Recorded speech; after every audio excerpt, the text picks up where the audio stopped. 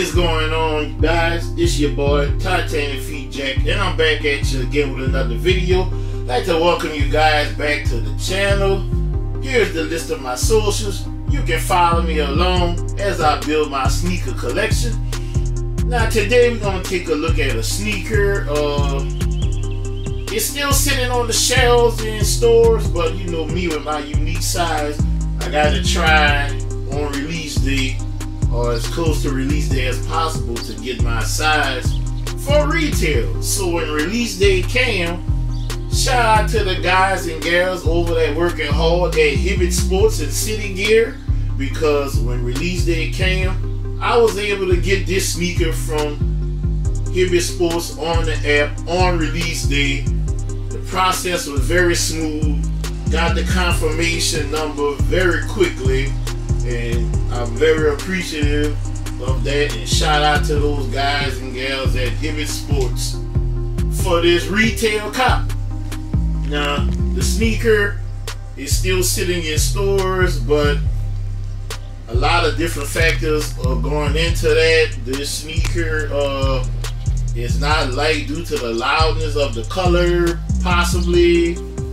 We heard people throwing around the R word, that this country is facing a recession.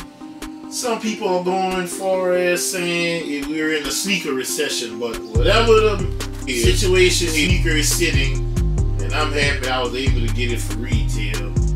We're gonna take a look at the sneaker. I'm speaking of the sneaker you're looking at, the Air Jordan 1 Retro High OG Visionaire. Here you go, guys. Let's read that box tag. It says Air Jordan 1 Retro High OG, color Volt, black and sale, size 14, and the price was $170 US. Take a look at the box. You can see the Nike sign in the Volt colorway, and it's on a white box, and you can see the letters on here, just like on the Rebellionairs. They can't stop you from wearing them now. Let's flip the box top. You can see that lot stamp right there, red. You have it all on the paper, wax paper. And let's see, we do not have a YDM sticker in the box. And P.S. they don't glow in the dark. Here we go, guys. This is the Air Jordan Retro 1 High OG Visionaire. Now, this is a bright sneaker, I give you that, but that's right up my alley. Y'all see my skin complexion? Yeah, that goes good together. That's a good match. So this is one reason why I like the sneaker so much. I also like the sneaker because it's kind of unique. The material that's used here on the mud guard and going up here to your eyelets and everywhere there is this Volt colorway is in a cracked material.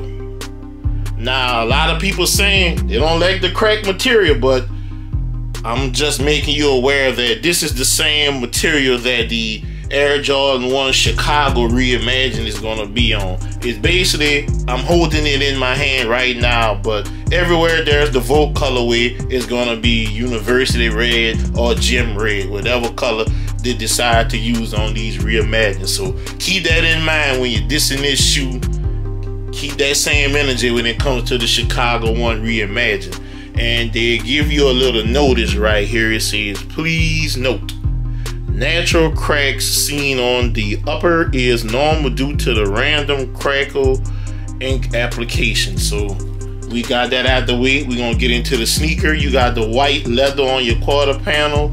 It's not that good of a leather, but you can see there it's like some type of substance on here. So like the note said, you got that application. You have a black swoosh, and you have your Air Jordan Wings logo right here branded on, and you got your Volt colorway crack material going around your ankle collar, your eyelets, and going around your mud guard and your heel.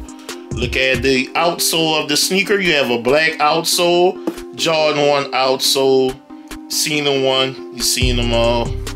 Looking at the heel, there's a good look of that. Give you up close and personal of that crack application that was applied to the heel.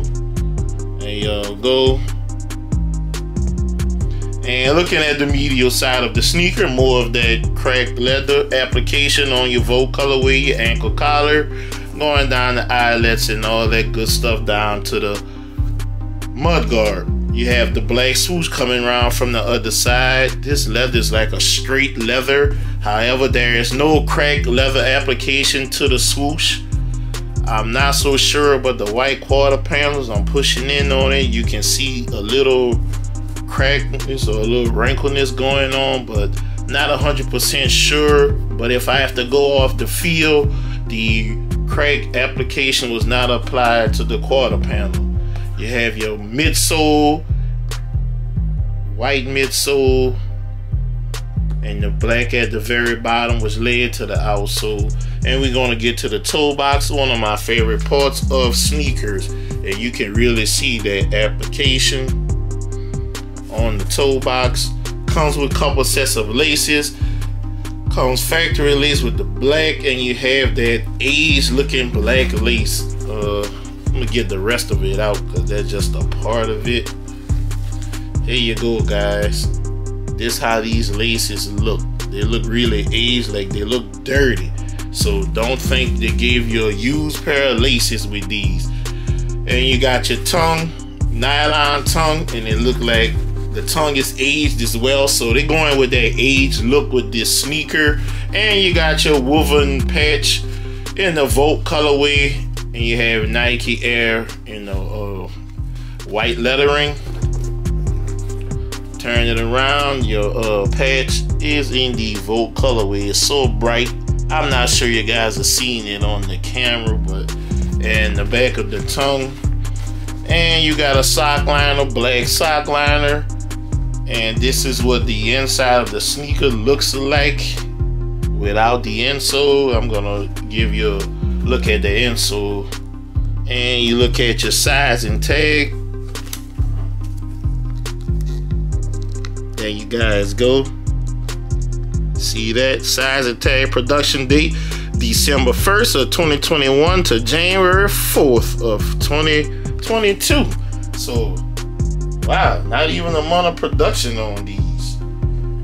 Not sure why. And these are the other set of laces. Probably gonna keep the black laces in there.